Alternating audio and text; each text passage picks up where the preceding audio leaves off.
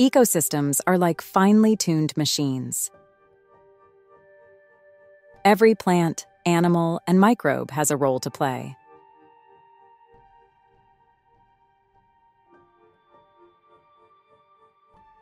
From the insects that pollinate flowers, to the predators that keep herbivore numbers in check, to the decomposers that recycle nutrients back into the soil. When all these parts work together, populations stay balanced, resources are shared, and the whole system stays healthy and stable. But sometimes, that balance can be disrupted. When a new organism arrives in an environment where it doesn't naturally belong, the ecosystem can be thrown off course. These newcomers are known as introduced species, and they can have major impacts on the places they invade.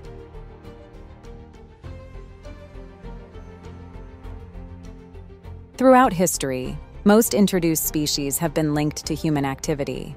As people traveled, traded, and settled in new areas, plants and animals were carried with them, sometimes on purpose, sometimes by accident. In many cases, humans intentionally moved species in the hope of improving agriculture, controlling pests, or reshaping a landscape to suit their needs. Whether deliberate or unintentional, these movements have placed organisms in environments where they didn't evolve, creating conditions that can shift or destabilize entire ecosystems.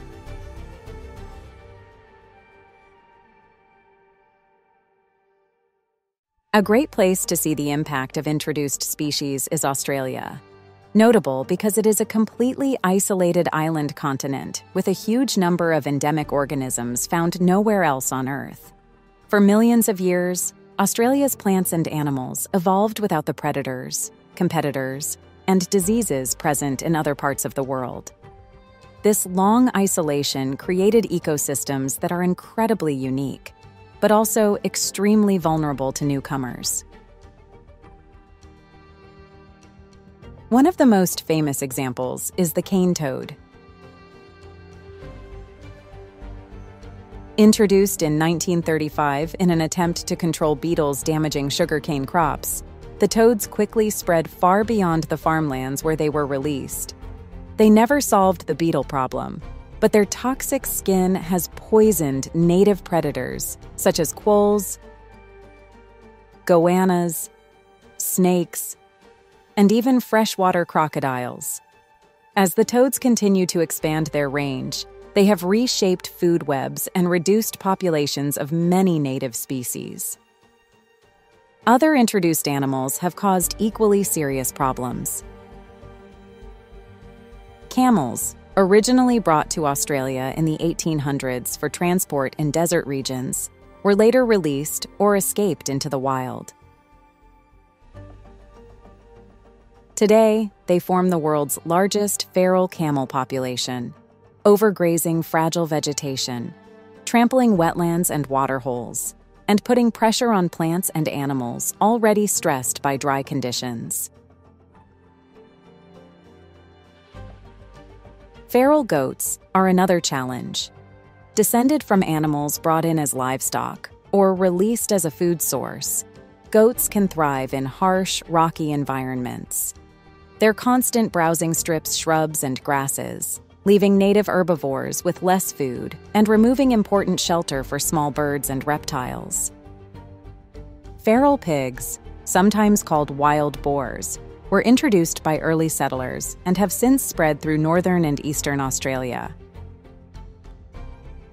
Their habit of digging up soil in search of roots and insects destroys wetlands, causes erosion, damages crops, and disturbs the nests of ground-laying animals such as turtles. They also spread weeds and diseases that affect both wildlife and livestock.